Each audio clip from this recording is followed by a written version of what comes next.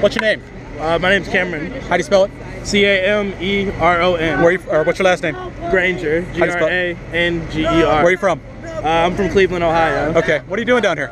I'm here fighting for freedom, man, and people's rights. And I'm a black male, and I know what it's like to have a history of mistreatment in this country. There's no one that's been treated as bad as people of color in this country. If there's anything I can do to support other people of color and make sure they're taken care of, I'm gonna do it. I'm gonna be here for them because we all we got, for real.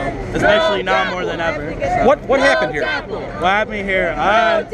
Solidarity happened, man. Shit. Came in here and showed that we can't be moved.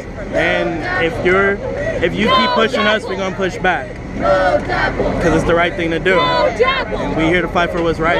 We're here to fight for people's justice.